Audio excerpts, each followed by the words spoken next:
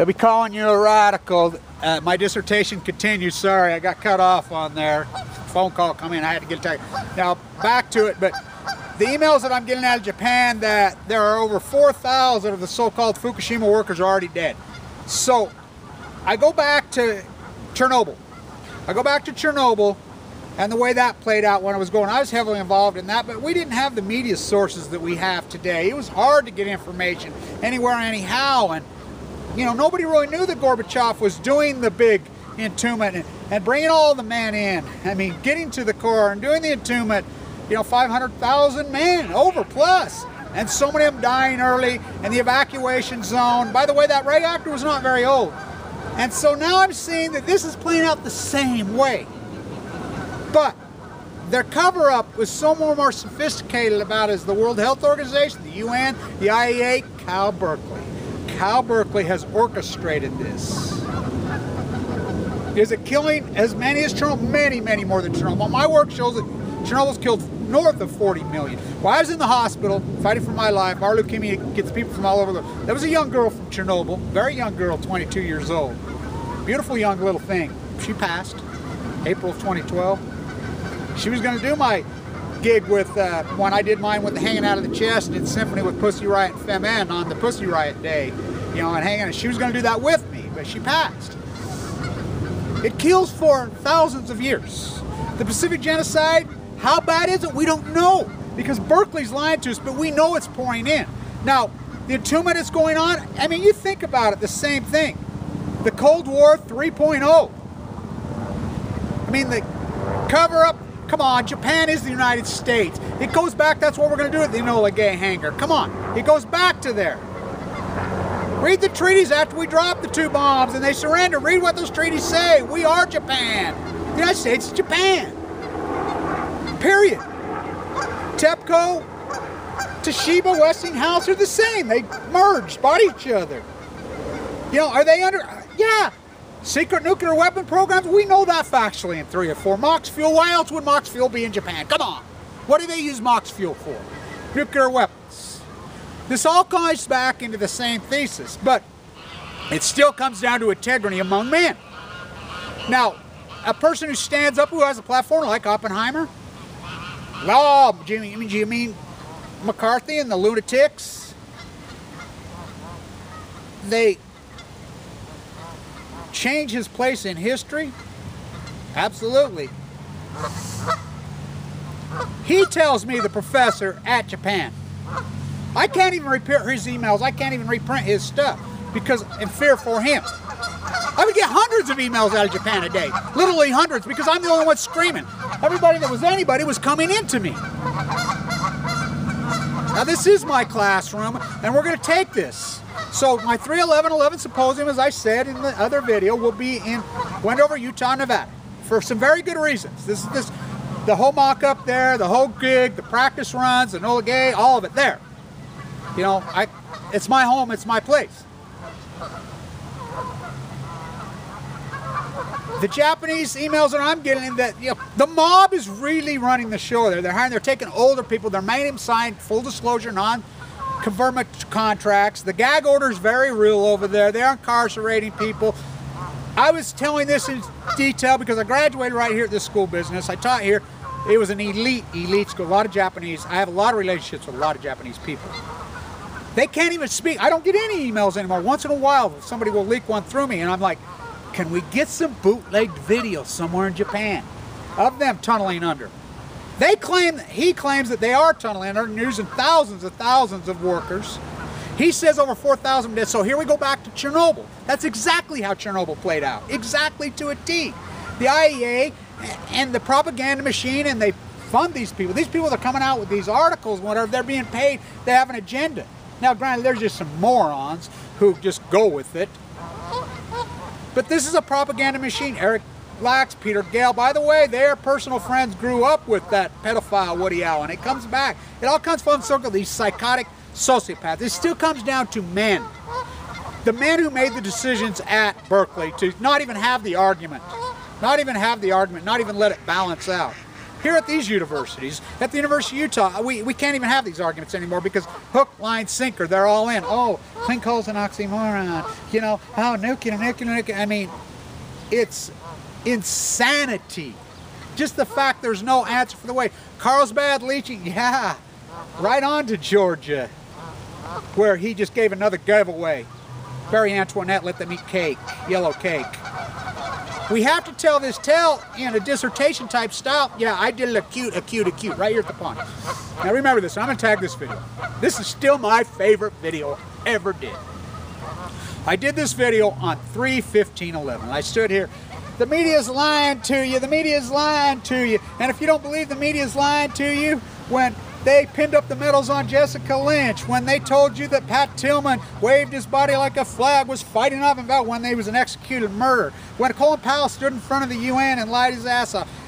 Don't trust them. Don't even trust the likes of Chris Hedges, as Naomi Klein, because in the early days, even they drank the Kool-Aid because it's all about their wealth and their status. It still comes down to integrity among men. That video, I could put it up today. Now, I did this just the other day. I found a video that I did the morning of 3/14/11. I did 2 videos that day, which I do that all the time. Sometimes I don't put them up. And I didn't put that one up for some reason. I found it, oh, wow, and I listened, I was like, God, what a great video. So I punch it and it goes to my subscribers.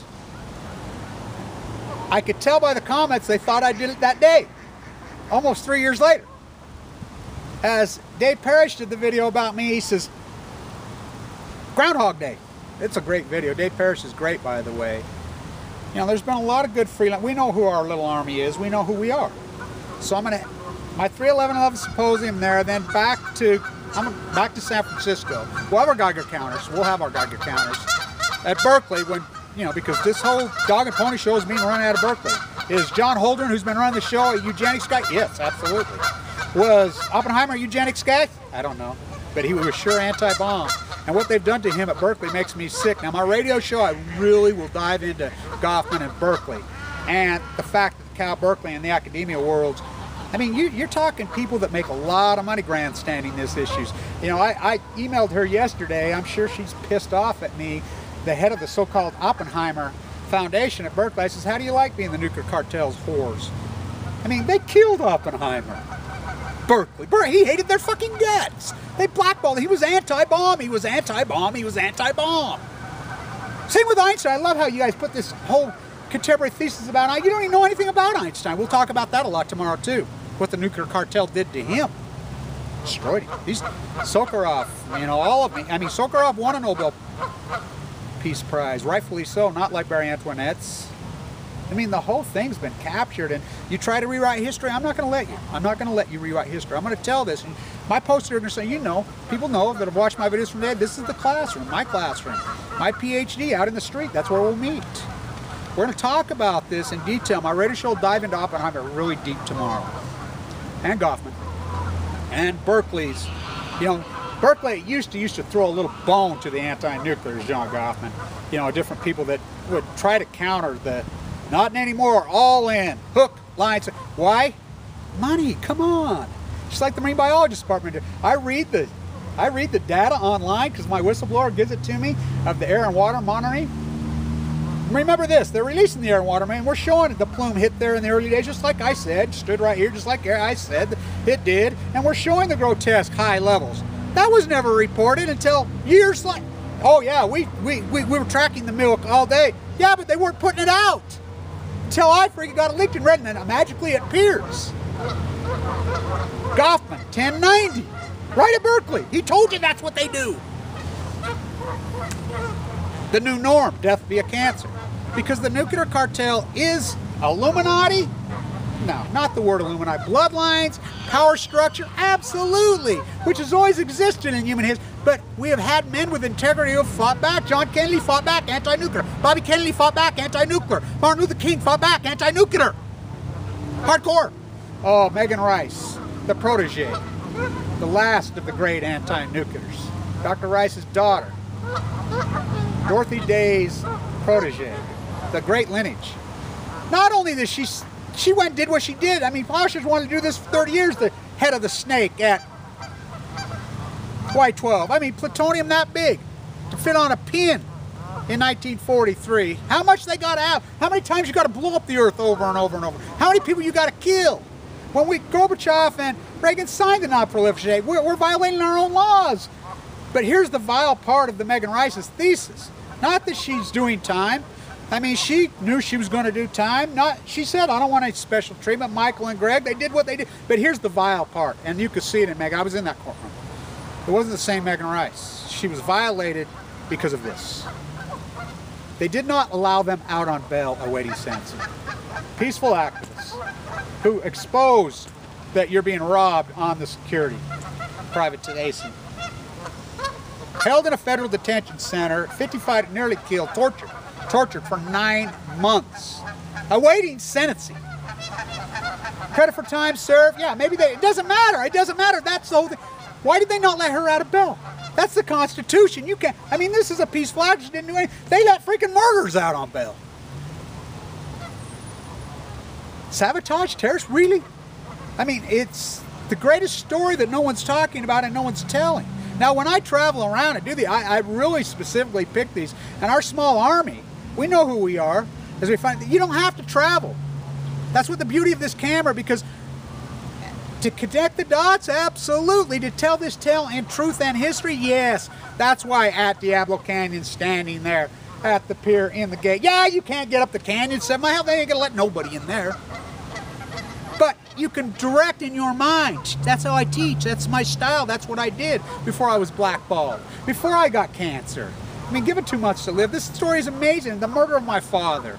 By Cal Berkeley murdered my father. I can prove it. I can prove it. I love how they grandstand Oppenheimer. It's pathetic. Oppenheimer hated their guts. Oppenheimer, the Bikini Atolls, that's when the split came. He's no more bombs. No more bombs. No. Oh, yes. Kennedy, no more bombs. No. Oh, yes. The power structure there be. Bobby, no more bombs. Mark, no more bombs. No more. Yes, the power structure. Because it is the greatest representational, figuratively, and intuitively, and representatively, literally, to threaten people, to hold power structures via bloodlines, the royals.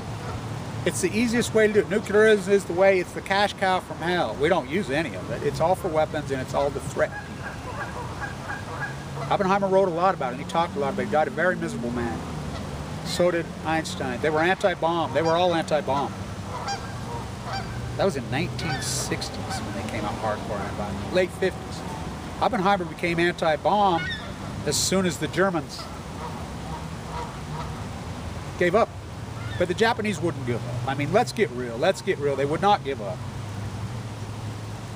How many young American men were being killed in Japan? They wouldn't give up. Was that the Japanese people's fault? No, it was the power structure there be. Just same thing we're talking about. You know, the shoguns. That same pyramid that existed in Japan.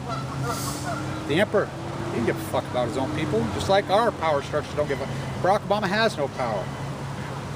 Because we don't have many anymore, and you can understand why. I mean, John Kennedy stood up. Look what happened to him. They know that. They all know that. You know, it's tough. You know, it's like the dean said down there in California, told me, he says, Kevin, I think you're so anti-nuclear and so hardcore and have been for so long, they mailed you leukemia in the mail. Because they didn't have to. They mailed it to us all. It's called the jet stream. You know, the bananas people, all this stuff, it's hitting Vancouver now, canned from wood holes. You know, all these people, I mean, keep doing what you're doing. It's karma, fuckers. It's evil. It's sad. I'll do this in more of a dissertation type style and a lecture type style. We'll build out a little post-ignorance because we're not about quantity, we're about quality. We want people to understand and the young generation to get involved and tell history in factual detail, because academia is not going to tell you anything about history anymore. They're going to lie their ass off, protect their ivory tower and their glass house. The marine biology departments all up and down the coast, why have they not been in there for 3 years? Most of them don't even know how. They've never been in the ocean. Their titles and names.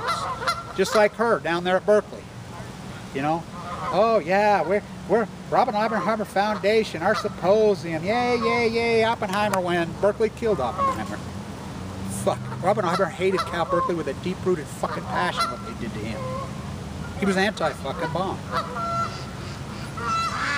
When you fuckers finally understand what's going on, you'll understand that the banking cartel is a church mice compared to this one. Are they eugenics people?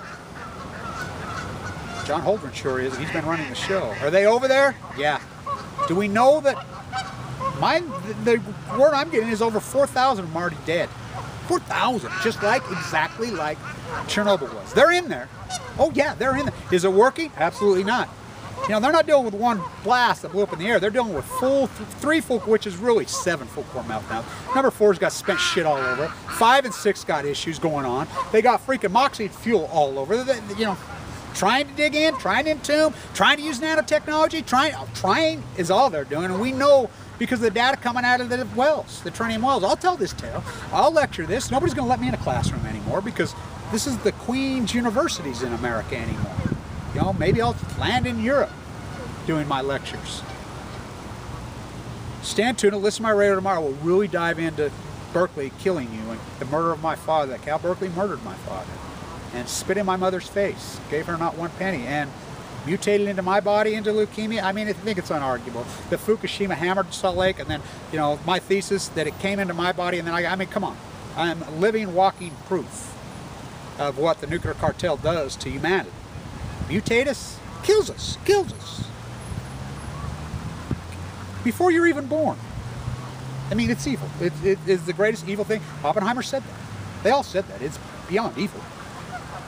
Stan Tuna will dive into this really deep. 3/11/11 went over Utah, then back to San Francisco. And we'll protest at Berkeley. We'll try to get, you know, some people involved, maybe a couple students, and, you know, we'll do what we got to do as far as, you know, I have some connections down there. You know, it doesn't matter if there's 2 of us or 30 of us. It's not about quantity, it's about quality. Few people are the ones who make differences in truth and reality. The American Revolution tells us, the French Revolution tells us this. We know this in factual detail. Things happen when they happen, they're small.